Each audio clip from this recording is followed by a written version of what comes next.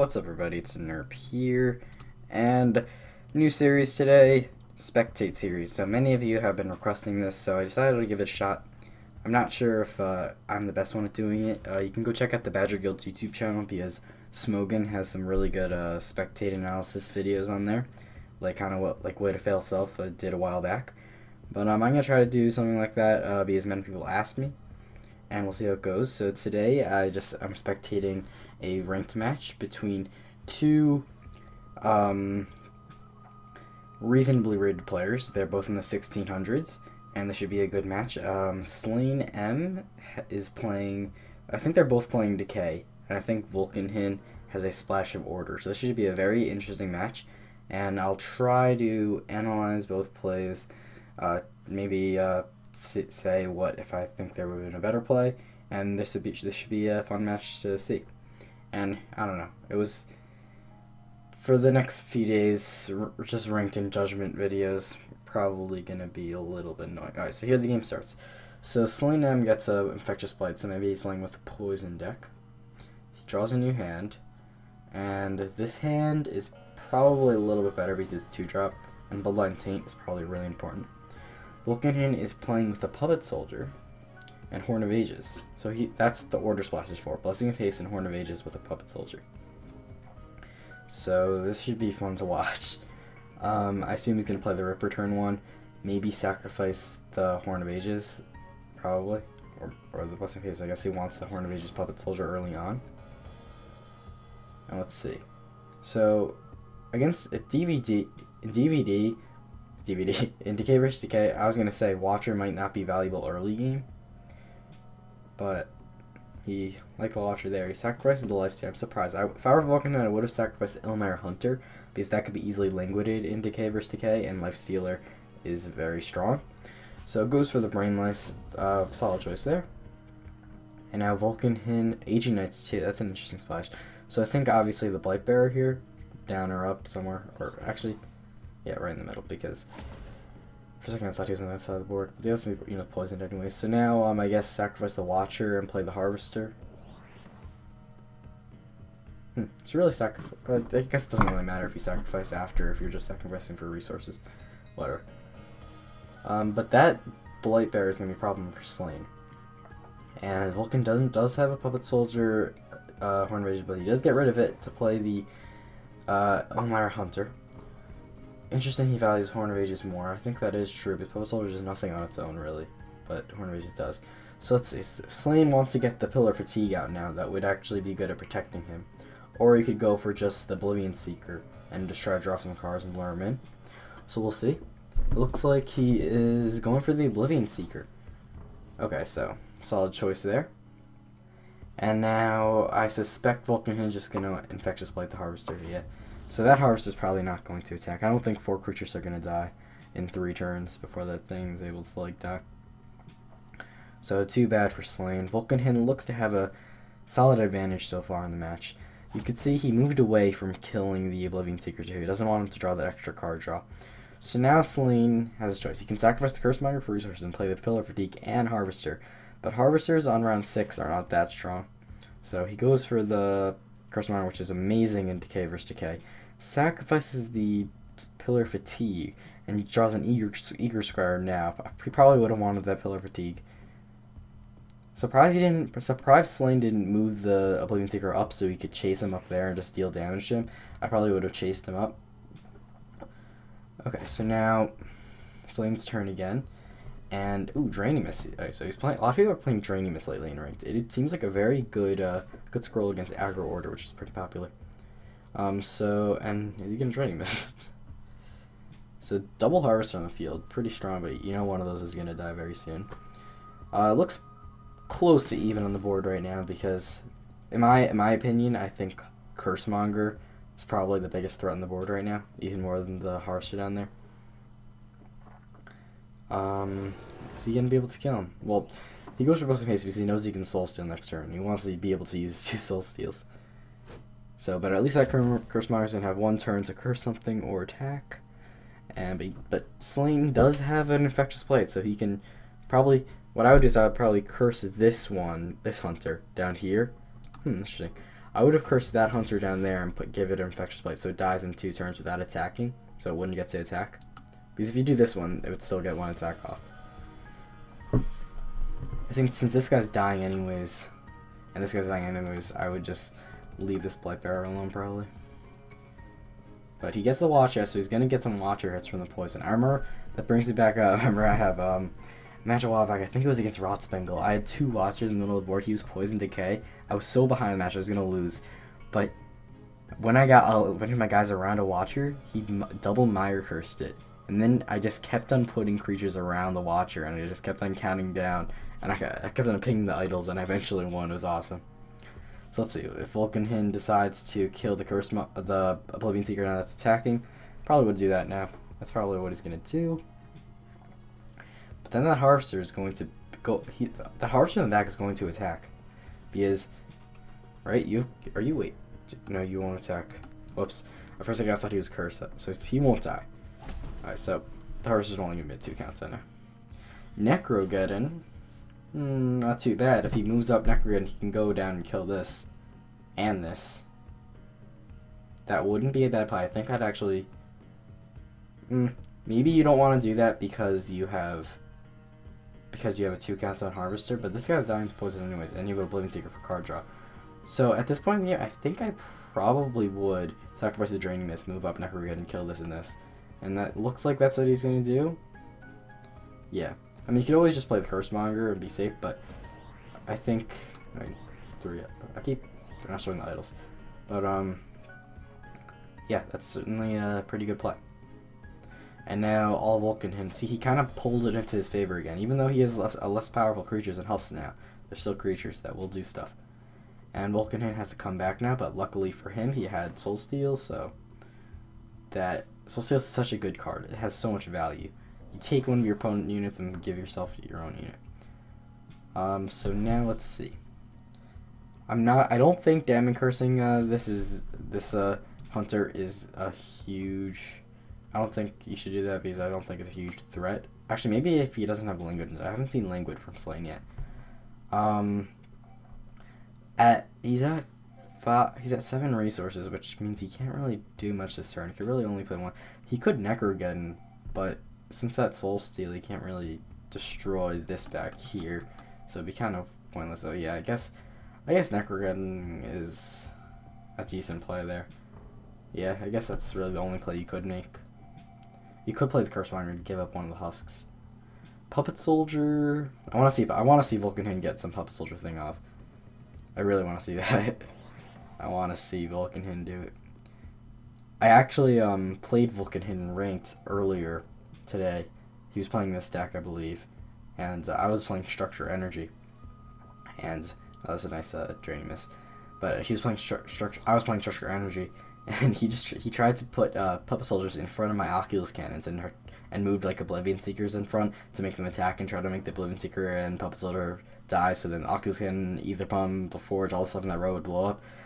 But the Puppet Soldier is nerfed now. It doesn't blow up when you do direct damage on it. So I just burned it, machine chanted it, all that stuff. It was pretty fun. So Vulkenhyn has Pothers too. And I guess that's a pretty fine Pother because you just don't want it really in the middle, so it's harder to get things off. And also that means the Infectious Blight won't do extra 2 damage. And it jumps onto this guy, which... I think you'd rather have it go on this guy, but this guy's attacking right now. I won't attack for another 3 turns. Nero's Needle. That's an interesting scroll too. It's nice to see. It's refreshing to see all these cool new decks that are popping up. Everybody's always like the meta's stale right now. You know, I kind of agree. It is. I'm not having that much fun playing in it, but I don't know why though. These decks are all so like there's a lot of different decks out there. Every faction is being played. Horn of Ages. Vulcan does not have a puppet in hand. Anyways, if you put a Horn of Ages Puppet Soldier here, like the Cursemonger could just curse something instead of attacking. But it looks like Slain is giving up that idol, so this Rod Eater Kenmuto is going to kill this idol. Unless, if he wants to get rid of the Infectious Blight, he could Soul Steal his own Rod Eater.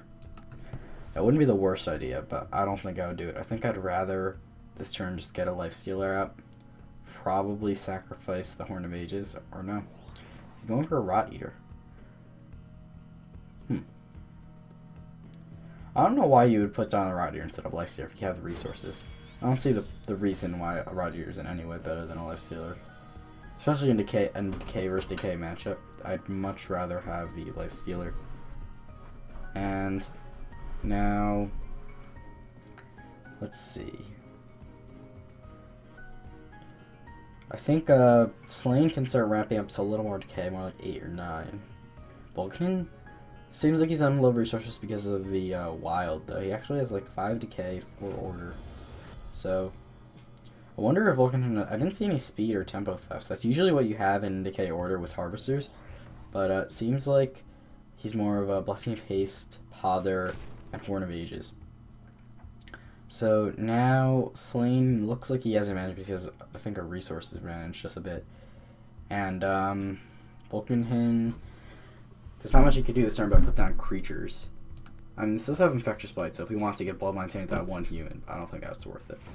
So he goes for the Languid, and okay, so that's gonna ensure that the Cursemonger is dead before it attacks, which is pretty important. So let's see if Slain has anything to kill that Rot Eater, but it does have Infectious Blight, so I think you might just want to let it survive. Yeah, you probably let it survive, but it can deal 5 damage to Idol or destroy that thing. Okay, that was pretty good play by Slain.